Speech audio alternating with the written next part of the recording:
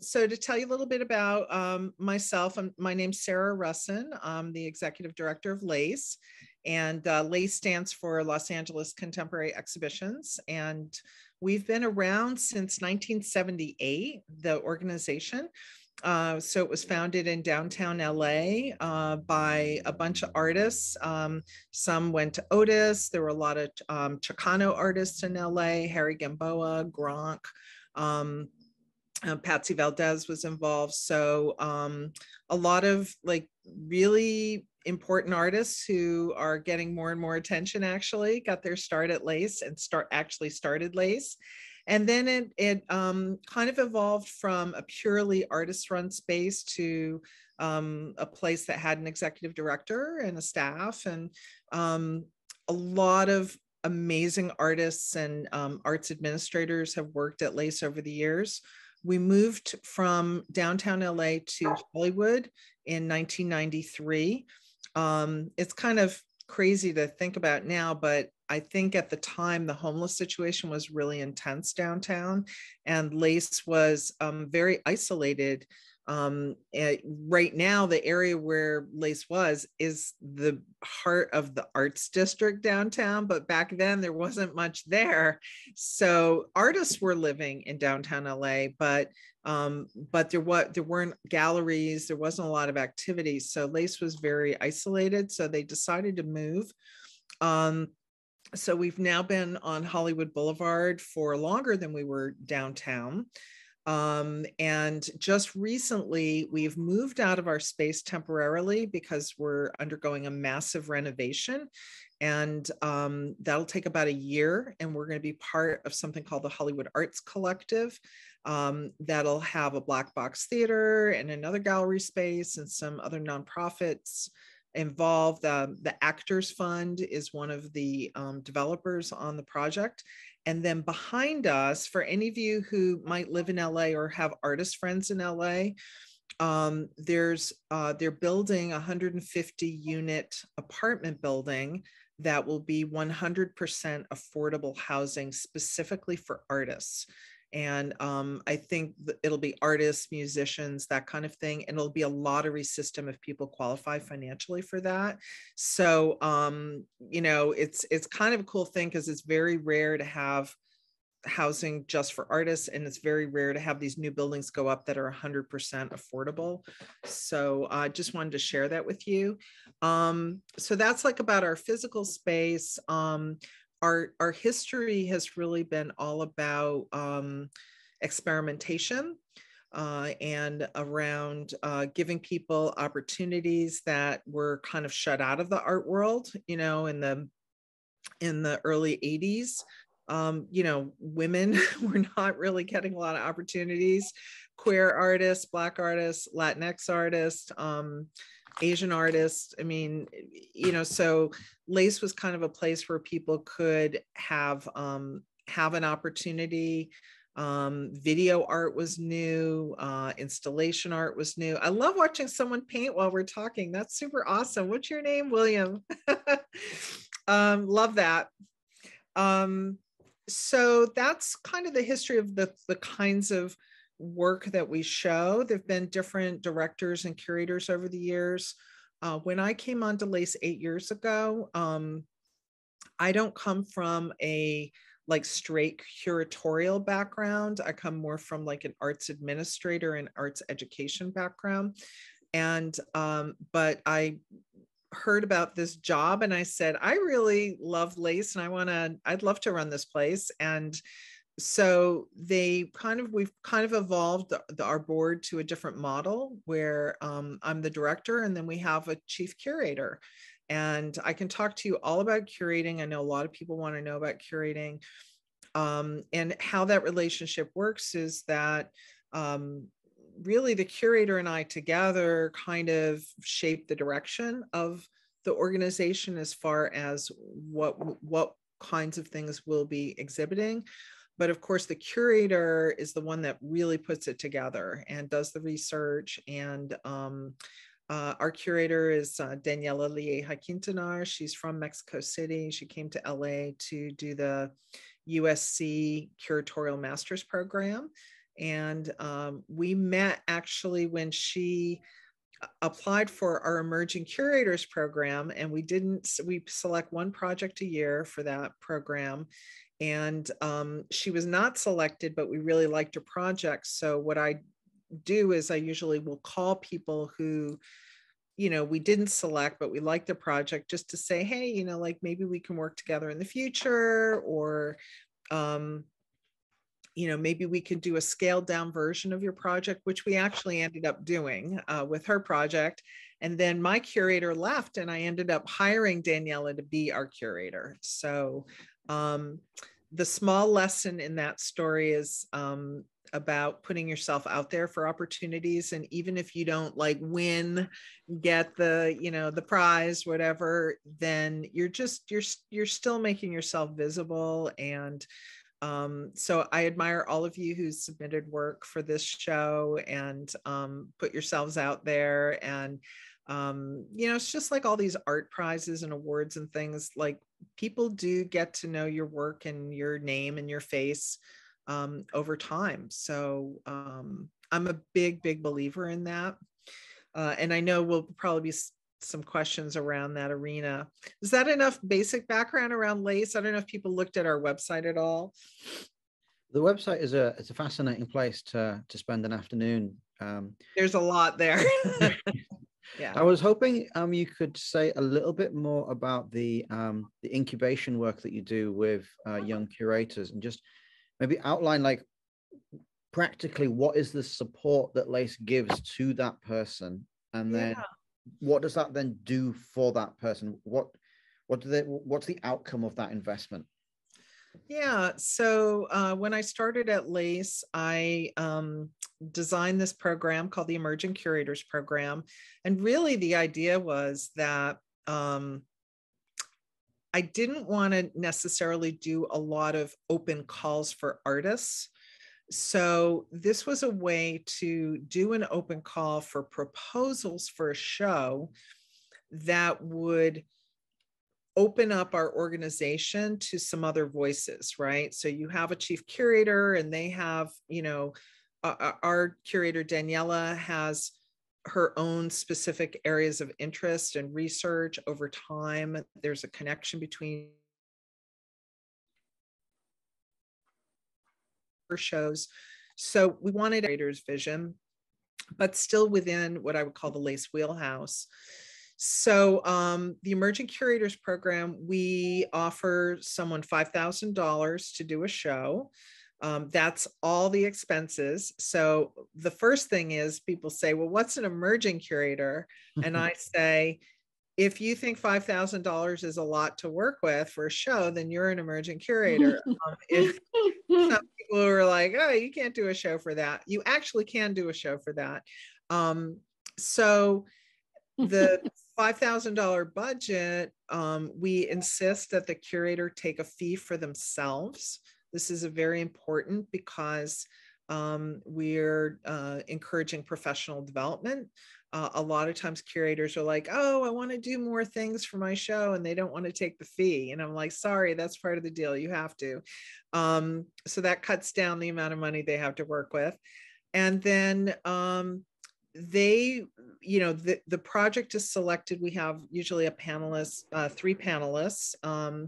I always invite an artist who was in a past show to be on the panel, which is interesting because a lot of artists have never been on panels like this. And it's a great experience for them to be on the other side, to see how juries work and what kinds of conversations happen around selecting a project.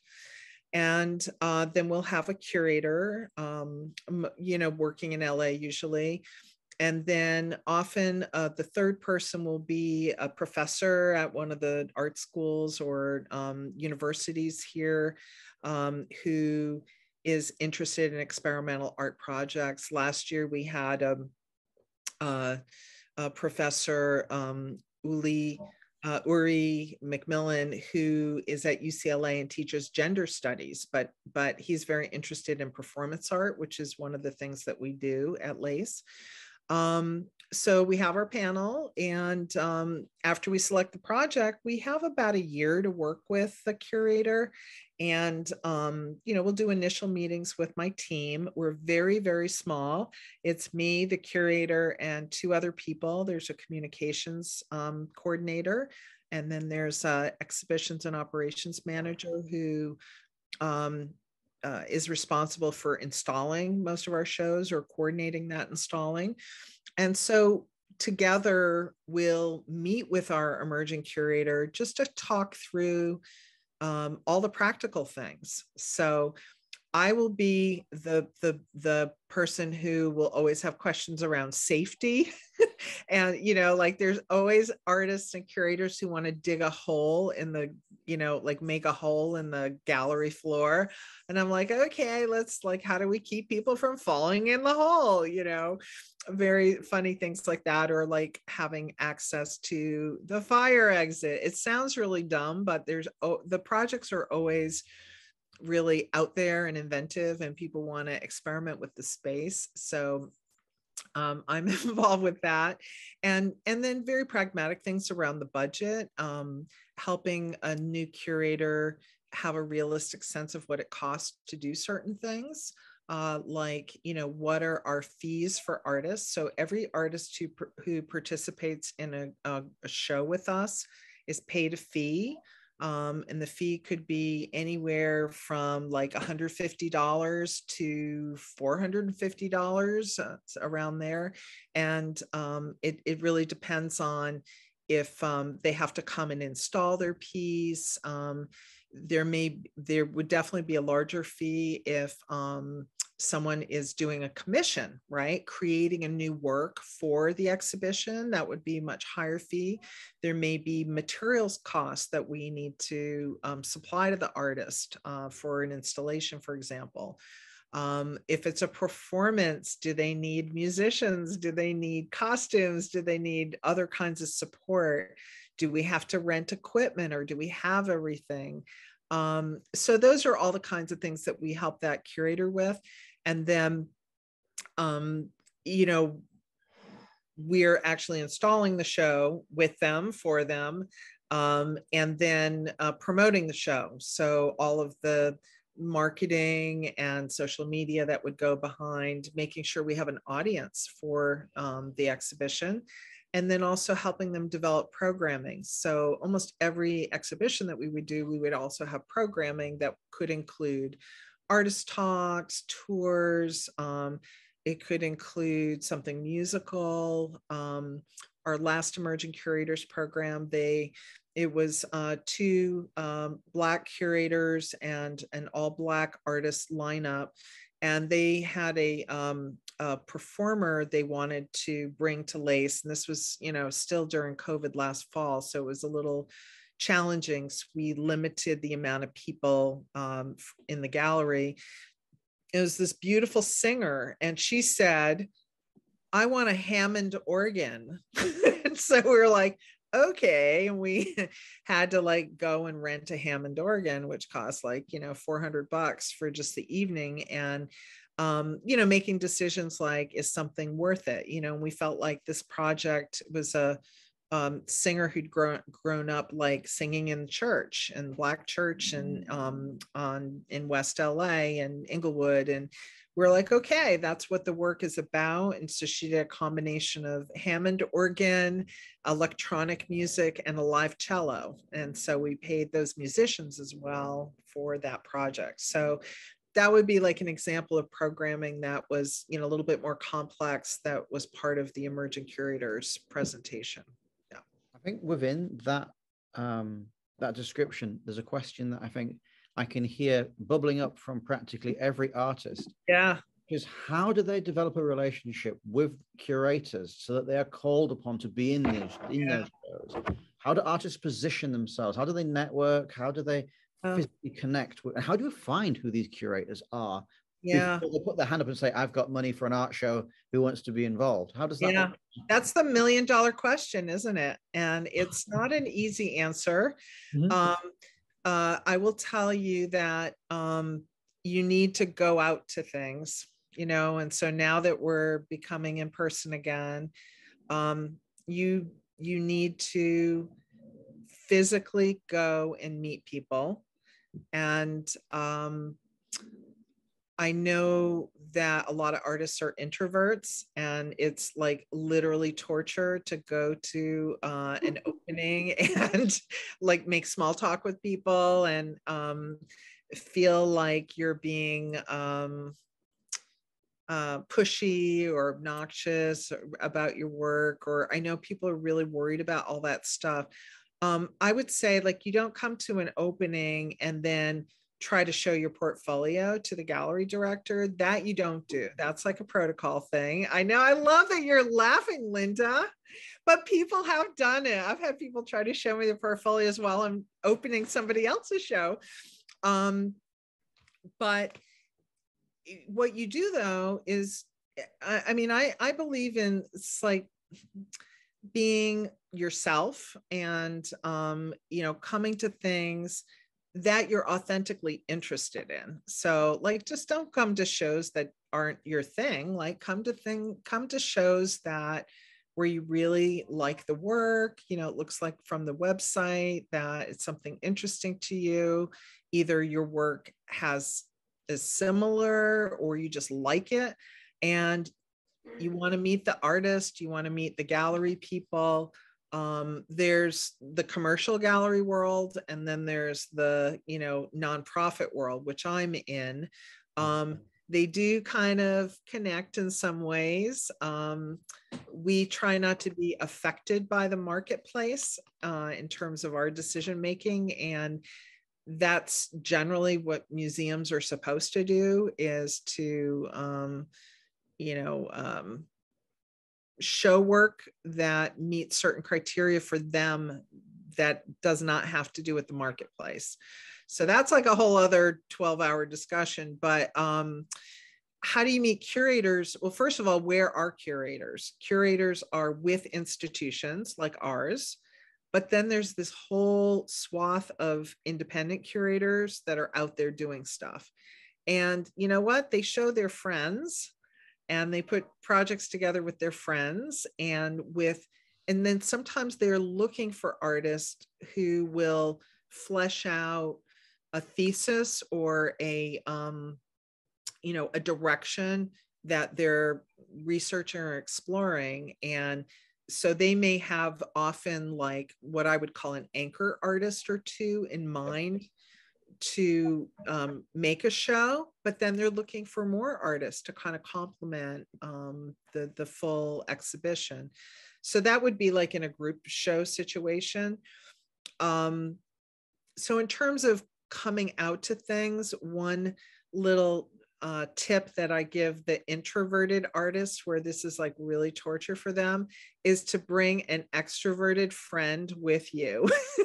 And so you go in together, and you know, it's hard if you're living up in Ventura County and you're coming into LA for stuff and you don't know people, then you know it is a little more challenging because you're coming in cold.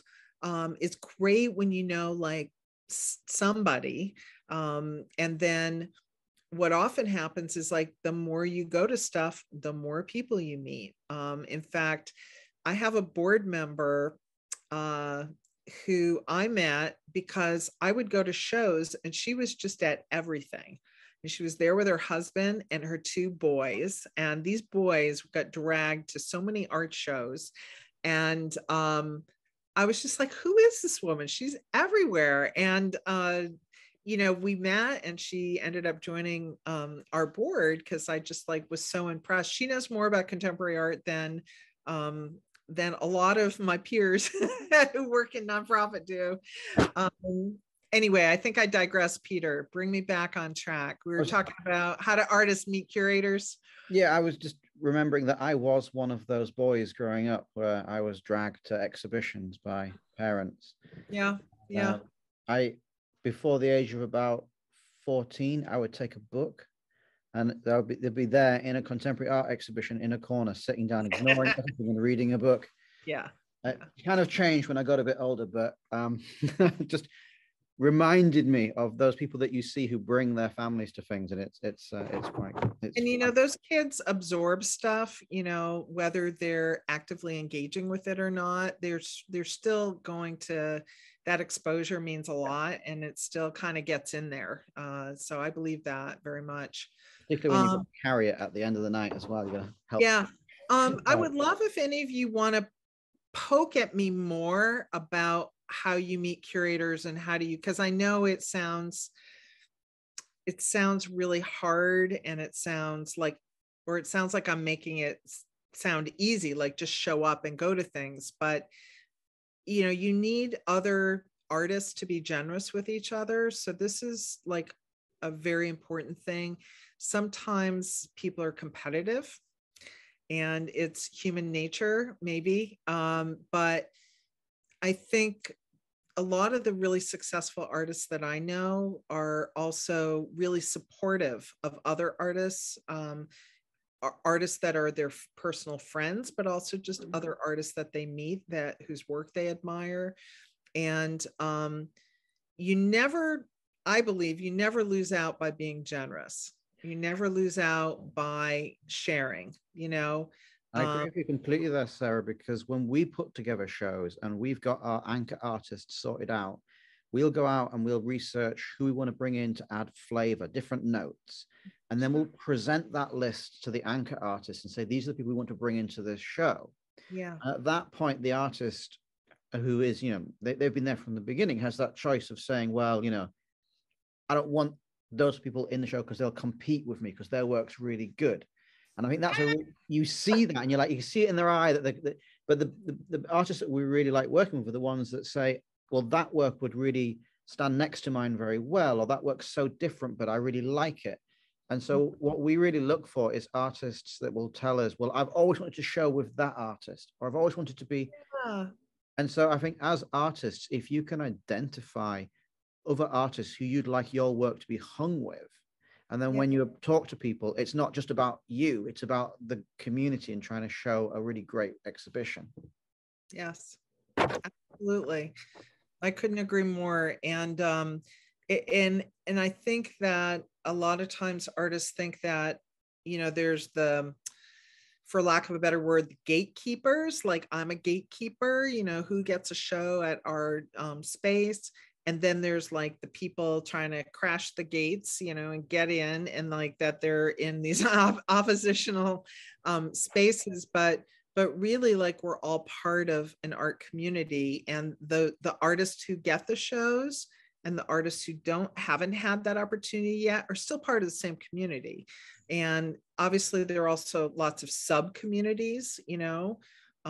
There are just like the early days of Lace, where, you know, Chicano artists in LA were like, hey, there's not much happening for us, so we're going to make our own thing. That's all also very much so happening now. And I'm not going to say young artists, I'm going to say any artists who haven't had opportunities yet to show. You know, it's also, you can make your own opportunities. You don't always have to wait for the gatekeepers to let you in. So it's one of the special things about LA, I think, or, you know, Southern California, is that, I mean, first of all, we have this beautiful weather, right? I'm out, my office is off the garden, my home office. And, you know, when I moved here from the East Coast 30 years ago, I was like, oh, wow, I can have a studio in a garage and open up the garage door and like paint in January. Wow, that's pretty amazing. I think that there's an optimism, and there's a entrepreneurial spirit of like Southern California for people to create their own things. And for some people, that's like enough to even have the entrepreneurial opportunities and show their work in that setting. But you can also see how some of those things become springboards for larger or more commercial, maybe, or more critically reviewed shows. So you know, it can, those entrepreneurial things can lead to other opportunities. I just met, do you guys know about Freeze, the art fair? Yep. Okay.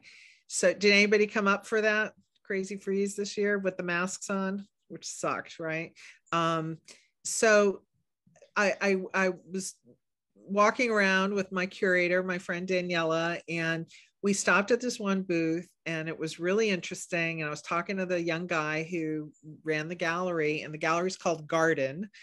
And I really liked the work. And then I found out that the gallery's in his house. You know, it's a house gallery in Mount Washington. And so that's his space. So he's not renting some gallery in LA and spending money on rent, but he got into Freeze.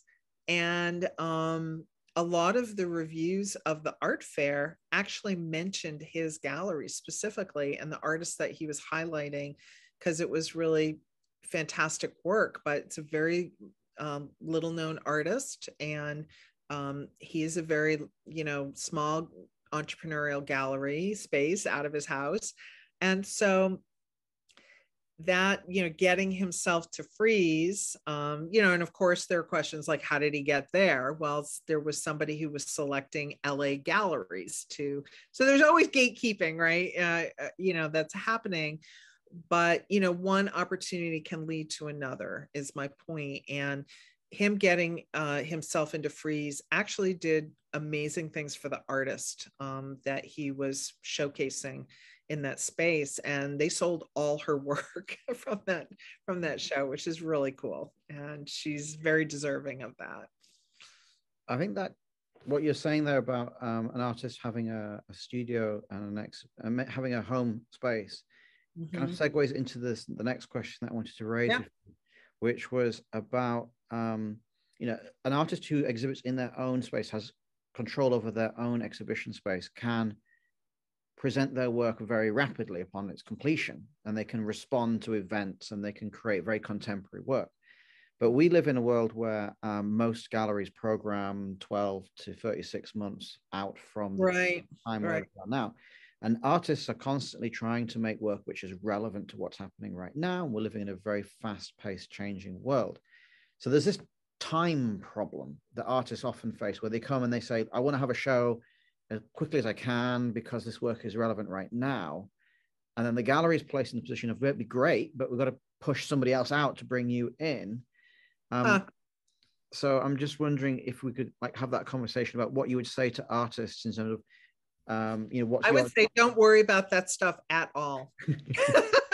Because you just need to make the work that you need to make and not worry about, is it marketable in a moment, right? My husband is a screenwriter, and we laugh because when he came to LA as a young writer, everyone said to him, don't write sports movies, especially baseball movies. And then the following year, all these baseball movies came out, like, you know, Field of Dreams, like all these like really wonderful baseball movies and sports movies. And so the point of my little story there, that's not about the art world, is, you know, you just have to write and make the things that you want to make, and let everybody else catch up with you, you know. And I think the only time, Peter, where that became very obvious to me in my work was during COVID, where I had, you know, it was all intense for all of us, right? We had a whole spring program scheduled for, you know, that was supposed to open in April 2020. And we had also obviously had to cancel the project. And one of the artists in the project was calling me, and she's like, well, I still want to do something, and I have this COVID project. And she was kind of pressuring me to like do it right away. And I was just like, hey, you know, look, we could do this in a month or two maybe, but right now I have to figure out how to like make payroll and make sure my team is like, okay, like we're dealing with like this crisis. We don't know how long it's going to go. I took a pay cut to make sure that my team would get paid and we wouldn't do any layoffs. So, I couldn't really deal with this artist pressuring me because she felt that this work that she wanted to present was relevant to the COVID moment. She didn't know, and I didn't know, none of us knew, like this thing was going to go on and on and on. And we could very well have presented that project in a year after the COVID shutdown, but she felt very very intensely that it had to be done right away. And it was a sound project that we could have done, like we were doing some experimental kind of things because we couldn't be in the physical space. But I mean, so that may have been of a moment in the artist's mind, but in general, I mean, I think that your work will either connect with people in a universal kind of way, or it's just important for you to make in a given moment to explore something for yourself. And I don't really think you should worry at all about whether it's relevant for a particular moment in terms of a 1 year or 2 year planning timeline for galleries. I don't think you should worry about that at all.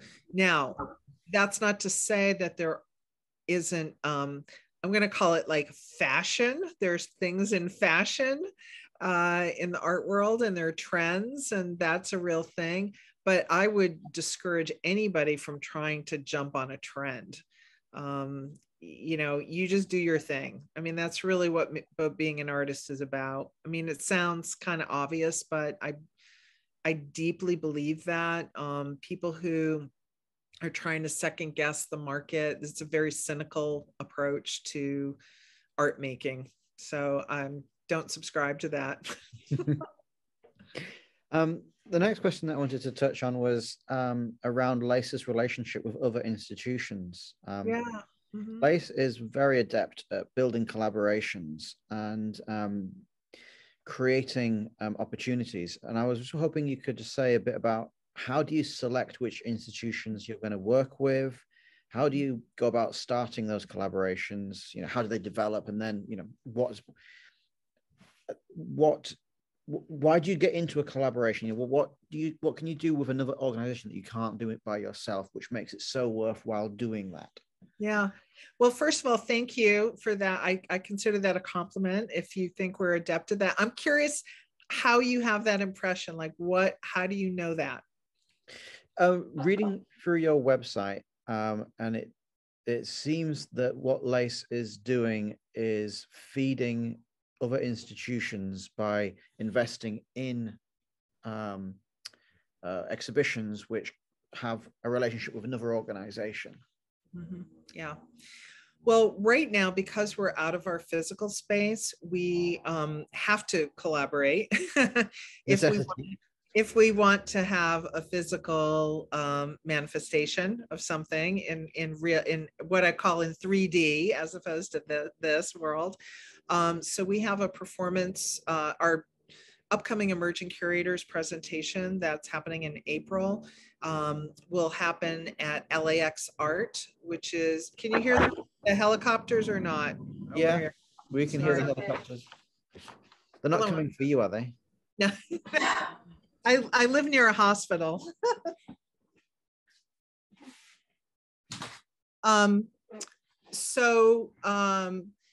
This performance Emerging Curators program will be at LAX Art, which is another smallish nonprofit that's close to us, and we're friends with them.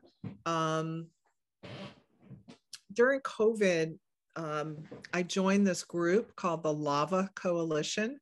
And it was basically people like me, executive directors of mostly smaller art spaces who were freaking out. And so we started meeting once a week. So we met once a week together between March and December of 2020. And then we started like meeting a little less frequently, but the idea was to support each other through this time and share, everything from like how we're dealing with safety issues in our spaces to fundraising crisis and how to work with our teams to get through this time. Through this, I mean, a lot of these people were my friends already, but we've become closer. We also realized like how much more we could do together, as spaces that are interested in a lot of similar things. So SCIART is going to present with us. We'll have another project with another nonprofit that will be presenting. But I think what you might be talking about more, Peter, is things like we have a little partnership with it's called the Southern California Library. And it's quite interesting. It's a library in South Los Angeles that serves, primarily Black community and Central American community there. And their whole thing is it's really almost like an archive around social justice issues.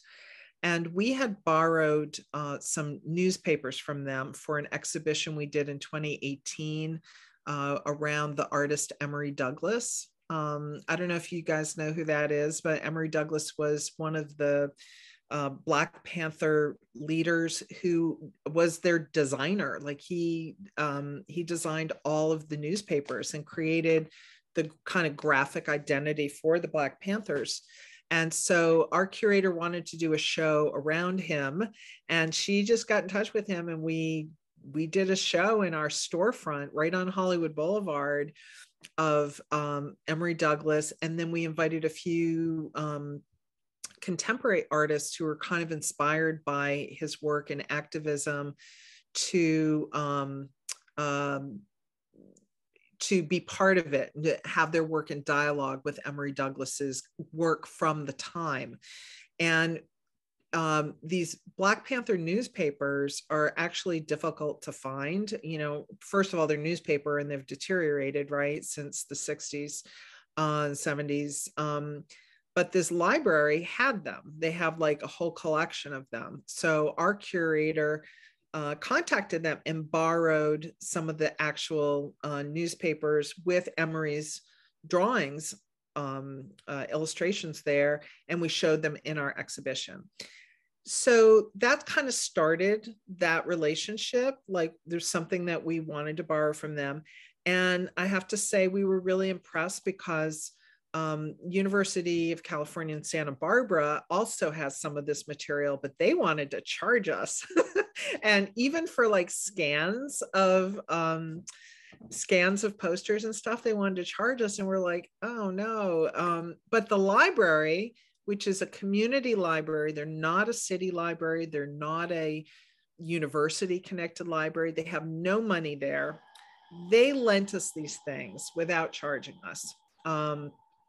And so we decided like, hey, we want to give something back to them. So we took the exhibition, a portion of the exhibition, and brought it to the library there and did, a DJ party and, made a show happen there in their community. And then we did another show where they lent us materials. So, and during, after George Floyd, we decided to donate some of our bookstore proceeds to the Southern California Library to support the work that they're doing in their community. Because during COVID, it was really rough for spaces like that to like continue on. So that's one example. I mean, it honestly happens really in an organic way, Peter. It's like there's a certain need, or connection that we have. Our curator did a show called Unraveling Collective knots. Oh my God, that's so funny. You know, we change the titles of things sometimes. Unraveling Collective Forms. But it was a show that involved literal and figurative kind of knotting and community ties. That was the theme of the show. Had a lot of Latinx artists. And one of the organizations we work with is we did a whole talk on pollution in certain neighborhoods, like near the Los Angeles port. And there was a connection with some of the artists in the show. And we did a thing in the gallery, and it's called East Yard Collective or something like that. So they're not really an art group, but they're more around social justice, connecting environmental and poverty, really, like how poor areas of our city end up being the dumping grounds for toxic stuff. So Lace is very much interested. We're really interested in like social and political issues and how art can kind of bring people to conversations. And we have another project coming up where we're going to go back to the East Yard folks. It's a show in 2024 with the Getty, the Pacific Standard Time show. So we are in the research phase of that right now, and then we'll be presenting it fall 2024. And we'll probably work with this organization again, East Yard. So, when you have a good experience, then you want to go back to people. We worked a lot with Antenna LA, which is a language justice organization, and they've been doing Spanish interpretation for us for a lot of our programs. We actually did one during COVID that was a trilingual event, which was quite interesting. So we had English, Spanish, and Cachaquil, which is a Guatemalan indigenous language. We had a gentleman in Guatemala translating or interpreting live with us. So, which was, quite interesting. And all of these partnerships there are surprising outcomes where you just are opening up your audience to new people all the time. So in addition to groups or organizations having certain expertise that we wouldn't have, that we would bring in for something or go there for something, they also bring new audiences with them. So every time we do that, people that don't know about Lace or maybe don't even know much about contemporary art become introduced or get connected. So that's really what it's about for me. I'm just trying to pick out of that some things which are really interesting to me, which is that what you're saying about building relationships with other organizations or building relationships with artists. It's about finding a commonality and having a genuine relationship where you're not expecting something immediately, but you're open to a conversation that can flow in different directions. And you need to know what you want out of that conversation. I mean, as an artist, you need to know exactly what it is you're trying to achieve. But if you can understand what the other party wants, try and find a way to work together. Yeah, that makes a lot of sense to me. And the other thing is talking about the either thematic links, so organizations that have a similar set of interests to you, or geographic. They're just right next to you. And I think the same is true for artists. Artists should build thematic links where it's a broad net across, different counties, across different states, even internationally, where there's a strong thematic link. But then don't forget to build that network of people next door, because opportunities come from very strange places sometimes. Absolutely. Yeah. I mean, it's partly like being, I guess it's like dating, being open to love. Just being open to the love. Yeah, I agree. And I think that I think there's a lot in there for artists tend to work in isolation. tend to work on long-term project ideas, and then to translate that into building sort of long-term relationships with organizations, I think makes a lot of sense. Yeah. And, we're all different, and there's no one way to go about these things. So, some people, they just need to be in their studio and like hunker down. And, those are assuming there was some financial stability, those are the artists that got through COVID and were like totally fine. They like just, and got in there and they were like, great, I don't have to go to any parties. I don't have to do any of that. And they loved it,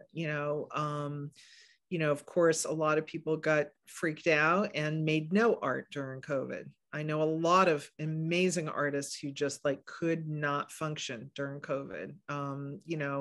So we're all different. We all have our own, ways of coping, but it is true. I'm going to give you my favorite aphorism of all time.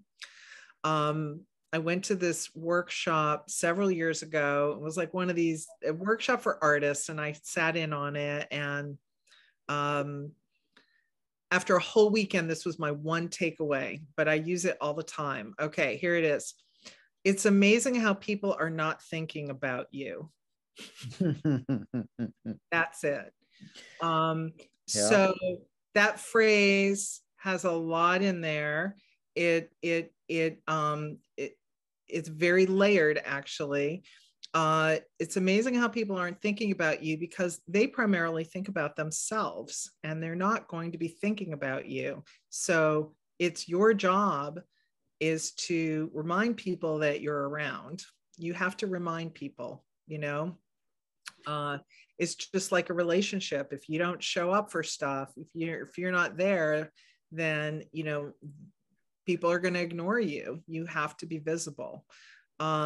The other part of that phrase that I think really applies to artists is that we tend to be, or artists tend to be very, what I call tender, that easily bruised by critique, easily bruised by not having everyone love your work, insecure, whatever word you want to use, so that if you send somebody an email and they don't answer you, you immediately go to, they don't like me, they don't like my work, and you kind of like can spiral. It's like when you're applying for a job and they don't get back to you and you're like, oh, I'm not qualified, or whatever it is. And it's none of those things usually. It's usually just people are busy and they're not thinking about you. It's a message about persistence, and grit, which are qualities that I believe in to be successful in anything. Grit, and you just can't give up. If it's something important to you, you just can't give up, and you can't take things personally. And that's what it's amazing how people aren't thinking about you. If someone doesn't answer your email, you send it again, so yeah, you don't want to be annoying, and you don't want to push yourself on somebody who's like, it's not a good fit. It just might not work out. They might not have something for you, and they might not answer you because they just don't know what to say, because it's not a good fit. That doesn't mean they don't like you, and doesn't mean your work isn't good. It might just not be the right fit. And so, this kind of leads into like, how do you look for galleries and, meeting curators and all that kind of thing, that don't go to places that are showing work that is nothing like your work. I mean, galleries do tend to have a thing, there are a few galleries where sometimes I scratch my head and I'm like, I'm not getting the theme, because there's so much different kinds of work. And in a way that's kind of cool. They're open to a lot of different kinds of things. but there are galleries that show abstract work. There are galleries that show figurative work. There are galleries that specialize in works on paper or prints. There are galleries that love 3D. I have a gallery I went to visit, and I'm just like, hey, are you looking for new artists? Because I ask galleries that when I go visit, because I want to know, like, I have artists that I'm championing, and I want them to, they maybe have shown in spaces like Lace, but they haven't had any kind of commercial representation, and they're looking for that. So I'll ask galleries like, hey, are you like looking at new artists? What are you looking for? And I had one guy totally surprised me. He goes, I really want to show a ceramic artist. I'm like, okay, I have somebody in mind. I'm going to send you her link to her work because she's great. And, I don't personally get anything out of that. I mean, I'm not like, her agent, not getting a commission, but I feel like that is part of my job in the art world, is to, connect people together, and to the extent that I can. I'm super busy, but, all my former interns, writing letters of recommendation for them when jobs come up that I think somebody would be good for, trying to connect them. And, if you do those things for other people, then, you'll get some good karma will come back at you, Absolutely. I think that phrase really reminds me of something that I think artists really need to understand, which is that people aren't thinking about you. So tell them what they need to think about you. 100%. And then what I react really well to is when an artist comes to me and they say, this is my art form, this is what I'm trying to achieve, I would like to do this. And they're not then pressuring you to give them something, they're just educating you, so that in a month's time, 2 months' time, somebody gets in touch with me and they say, look, I'm looking for an artist that does X, Y, or Z. I can say, oh, this artist, I know that they're polite, I know they're organized, and I know that they're going to respond. So, I will make those connections because that artist took the time to educate me on who they are and what they're trying to achieve. And that just makes life so much more easy. Yeah. And I think what I'm drawing out of this conversation really is that artists need to research galleries, research other artists, research cities that they want to be in, make a plan, and then execute the plan. And that doesn't necessarily mean you're going to, transform your career over a weekend because you made a plan and you live the plan. The plan should be, over the next few years, I'm going to be present at these spaces. I'm going to be a face that's known. I'm going to connect with those galleries. I'm going to tell them who I am. And then I'm going to turn up to their things. So if I want to be shown in a gallery, I'm going to show myself in that gallery when they have an opening.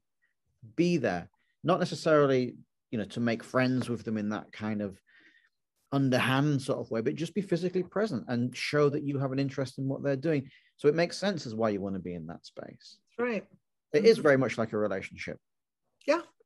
Yeah. And it's, I think a lot of people are uncomfortable with the idea of networking because it seems very calculated or opportunistic or commercial. And I understand that, so I actually, sometimes I just don't even use the word networking, because it has some negative connotations for people, but it's really connecting, right? It's connecting with people in a real way. And even if you're an introvert, you can connect with people. You may not be as flashy or telling jokes or whatever in a situation, but you can still be there and you can still meet people.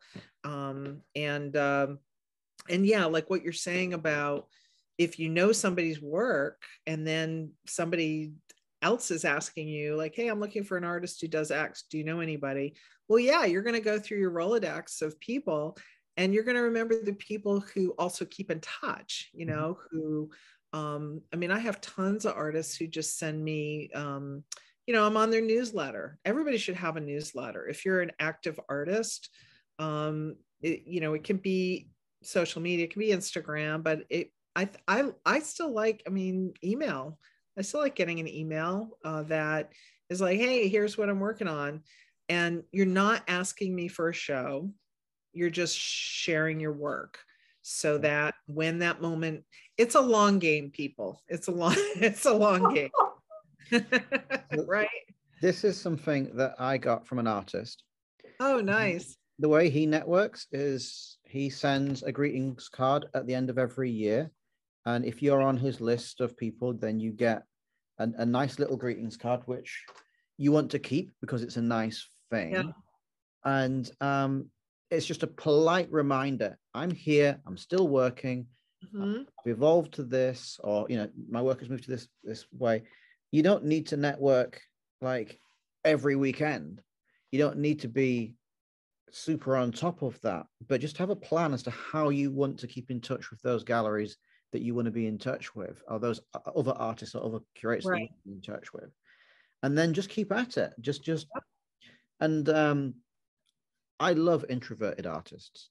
They are my favorite people for networking at receptions, because they come up to you, they know the three things they want to tell you, and then they leave. They don't hammer the same three things at you for 20 minutes trying to persuade you of something, because you know everybody's there. They're all trying to exchange information like greetings cards, and then you don't want to be trapped in a corner by that one increasingly awkward conversation. Do your networking and then politely remove yourself. That shows so much confidence. Oh, Peter, can't they have a drink too? They can, but if they could do that with their friends. No, I mean, yeah, it's lovely for people to have like a genuine interaction. But if you are networking and it is the first time you're meeting them, it doesn't need to be more than like 90 seconds. Yeah, that's great. You remember them, you know. Yeah, in good way. When I went to the art fair with my curator, she was laughing. She goes, "Hey, you know what I've learned from you?" I'm like, "What?" She goes, "How to work the room." So we were laughing about that, because, you know, like even in a situation like that, okay, here's this fair and it's giant and there's like, what do we want to see here? Right. So it's like, do we want to see the LA galleries? Do I have any special interest in Berlin? Do I want to like focus in on looking at those galleries? Do I want to go talk to my friends, like the people who run galleries and they're my friends, I know them and I like the artists they're showing. I want to go and show my face and show support for what they're doing and compliment their show and support their show. You know, what are we there for? Are we looking for artists that are people that we could maybe work with that would fit in with a project that we're working on? So like, what's your goal? And again, us going together, we know different people. We have a lot of overlapping friendships, but, you know, she's 20 years younger than me. So, you know, has a different set of contacts and friendships. And so as we're working the room together, we're also introducing each other, you know, to other friends that we have. So it increases the amount of people you can meet and connections you can make, you know. Davina was asking a question in the chat. Should we go to your question? So you're in Santa Cruz. Cool. I am. Hi, Sarah. I'm so enjoying your talk. All the suggestions that both of you have are wonderful for an extreme introvert like myself. And, you know, I grew up in LA, but I've lived here for a very long time. And I'm re-emerging on the local art scene after, you know, I had to be away for a couple of years. So I'm kind of starting over again. But I'm, you know, making a lot of connections with there's two main local art galleries, and I've become members of those. And I'm applying for a grant given by the Arts Council here. But it's hard. And you know, it was easier before my career pause, because I just was in the educational institute I was in. It was just, the connections were all there. They were just there, you know, so I was in a lot of shows and it was easy and it flowed. And now I'm not connected with that anymore. And it's, You know, I'm a shy person, and also I'm doing abstract work now, and nobody's fallen in love with it except me. And just one more thing, and then I'll be quiet, because when I get a chance to talk to somebody, I just start talking. Stan Welsh, I don't know if you guys have heard of him. He is an amazing sculptor. He does big heads, enormous heads. And I took a workshop with him, and he said, when I went into my studio thinking about the market, nothing happened. When I went into my studio wanting to create what I needed to create, everyone wanted my work. Yeah. Yeah. So that's what I follow, even though, you know, nobody's fallen in love with my work right now. You know, Davina, it's funny because abstract painting was out for a little while, but it's back again.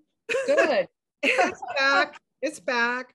In fact, what's interesting is within the Black artist community, there's a reemergence of abstraction, because there was like an expectation that every Black artist was going to create narrative painting around the Black experience, right? And a lot of Black artists were pushing back on that. They're like, hey, I'm not here to like, you know, do something anthropological. I'm, you know, making art. And so a lot of them have, a handful of artists I know have actually intentionally pivoted to abstraction to kind of just remove all that cultural reference stuff entirely. Although it's still in there, you know, there's still other conceptual connections to culture that may be there. It just may not be as on the surface. So I wanted to just say that. But you know, where you are too, the thing about being in a smaller town is maybe there are fewer artists and less competition, right? And when I say competition, is like there are only so many slots maybe for a gallery, so many artists they can show in a group exhibition, whatever. So you know, when I say don't be competitive, I mean there is some inherent competition in this, just like when you apply for a job, right? But there are also fewer opportunities where you are. So like you said, there are two main galleries. So that's kind of very limiting, you know, if you don't fit in with what they're doing, or every artist in Santa Cruz wants to show with them. So, you know, there are art competitions and you can enter things all over the country, all over the world. You know, I did that when I was a young artist, you know, just also, you know, it's just a good exercise. Then there are artist residencies, and there are artist prizes. And so like the big ones that you know about, obviously, like the Guggenheim, right? And I write letters of recommendation every year for artists for the Guggenheim. I write letters of recommendation every year for Creative Capital, which is also quite interesting national prize.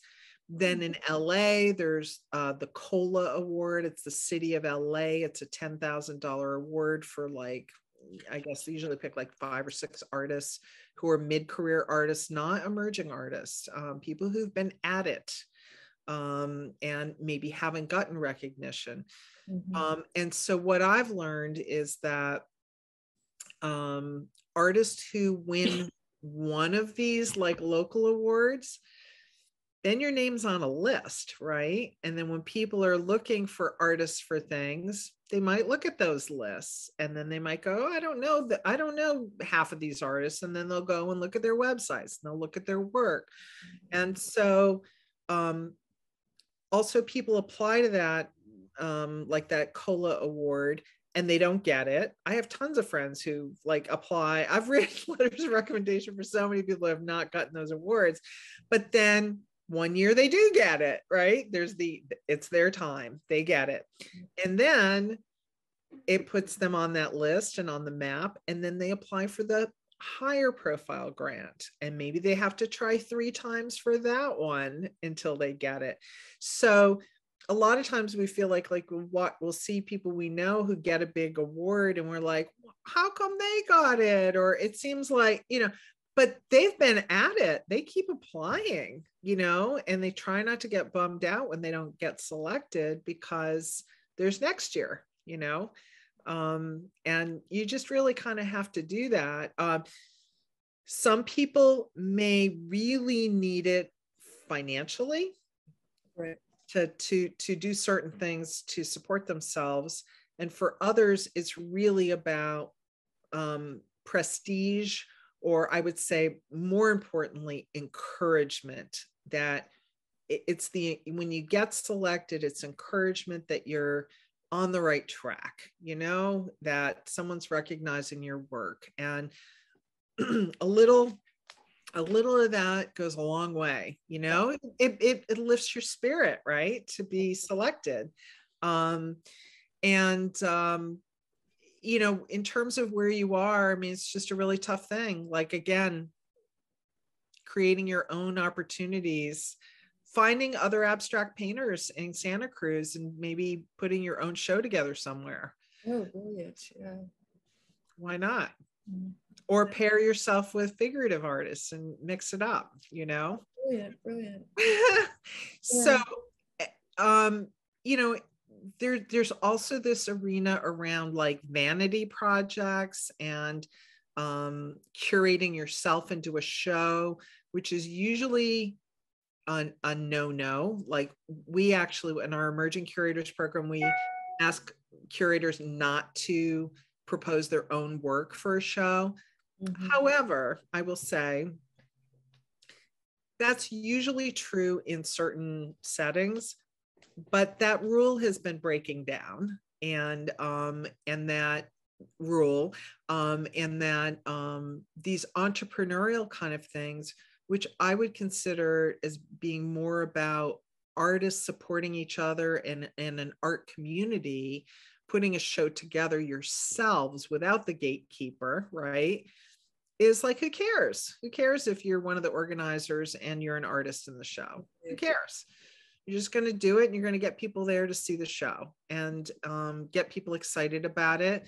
And honestly, there are a lot of collectors who love to buy work in that way. It's just like, they don't care if somebody's a big name. They just want to buy art that they want to live with and look at. Well, yeah, Sarah, thank you so much. I'm so impressed with how much you understand the psychology of artists. It's just, my God. I mean, I can imagine what you've been through with artists, and probably with yourself as a creative person, to understand this so well. But it's, I think, one of the things I'm getting is be persistent. And, one of the shows I applied for recently online is called Persistence. So thank you so much, Sarah. Yeah, sure, you bet. Yeah, I mean, being persistent, it's a long game. I worked in the art schools for over 30 years. So I worked at Rhode Island School of Design, where I went to art school. I worked at Otis College of Art and Design. I worked at Art Center College of Design in LA, in Pasadena. And so I've worked with art students, and that's why I understand, what artists are about. What was going to be my point about the art schools? Oh my God, I lost my train of thought. Anyway, you just have to do the work. When I worked with art students, I would always say, if you're choosing fine art, it really should be because you're compelled. Right. And because the art schools I worked at were really more design institutions, design education institutions, because that's where the majority of the work is. And so I would say to people, do not choose fine art unless you really mean it, because it is not for the faint of heart. And if you are super attracted to some of these other design fields, just do them. And, you can always make your art, in addition to that, but you have to really feel compelled to make it. because it's hard. There's a wonderful joke about making money in the arts world, which is how to make a small fortune in the arts. Start out with a large one. Yeah. So there's a wonderful art gallery in the north of England, in an old industrial city, and they took a foundry and they turned the foundry into an amazing art space, and they named it Persistence Works. Oh, great. Love it. Very cleverly done. Yeah. So my last question is about, LACE with its curatorial program has seen dozens, if not hundreds, of artists coming through the exhibitions that have been being presented. And I was hoping you could talk to me about artists that you've seen that have really made the most of that exhibition opportunity. What have they done that's really made that opportunity work for them? Yeah. Well, I do have one artist in mind. Again, I think sometimes things are kind of organic and not necessarily super planned. Like people don't necessarily have all the steps laid out of how they're going to get there. But the artist I'm thinking about is Rafa Esparza, Esparza, and you can look him up on our website. So Rafa did a project with us. I think it was like 2016 maybe. And it was, I'll describe it to you. And if you dig on our website, you'll be rewarded with a wonderful time-lapse video that we did of him creating this artwork, which included around 3,000 handmade Adobe bricks. And an Adobe brick in his case is like this big, not like a little brick, right? A big brick. And he made the bricks at the gallery and brought in tons of, made some of the bricks at the gallery, made some of the bricks offsite by the LA River. They're a mixture of earth, water from the LA River that he brought up, and horse dung and hay, right? So that's the like Mexican formula for Adobe bricks.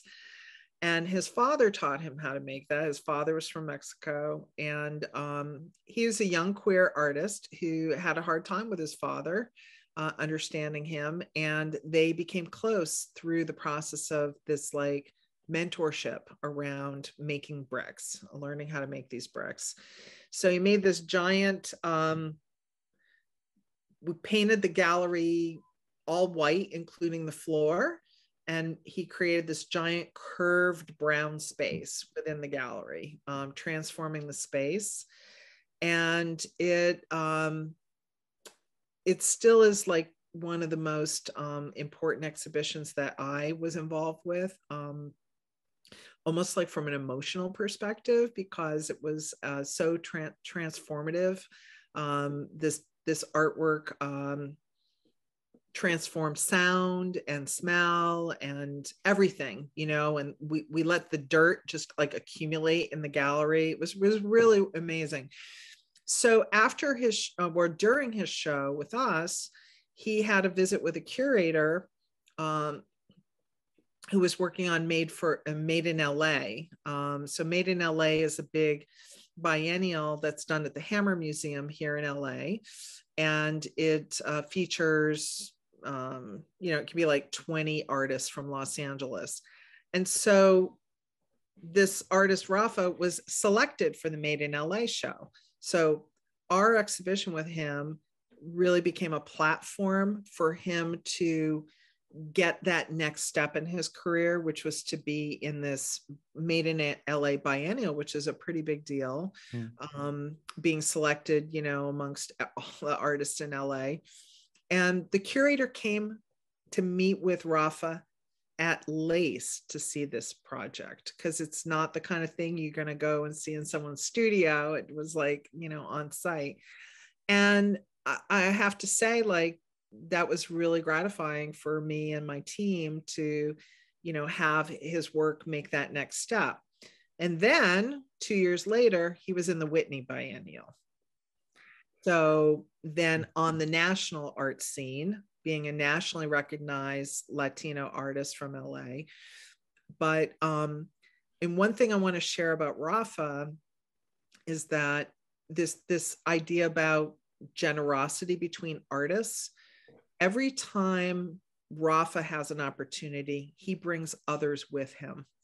So during his show at Lace, he created this whole like performance art series where we had people come and do performances within this Adobe structure, right? So those artists got to be featured. When he got the Whitney Biennial show, this is like unheard of. He actually cut his allotted space into sections and invited friends to come and be in the Whitney Biennial with him. Who does that, right? Yeah. Kind of amazing. Yeah. And like that's like putting your money where your mouth is. Yeah. Like I'm literally giving up real estate that I own in the Whitney Biennial to my friends. And it's a pretty special thing, you know? So, and this is very big in my world, is the collective and the looking out for others. It's really a big part of the ethos of our space and the artists that we work with.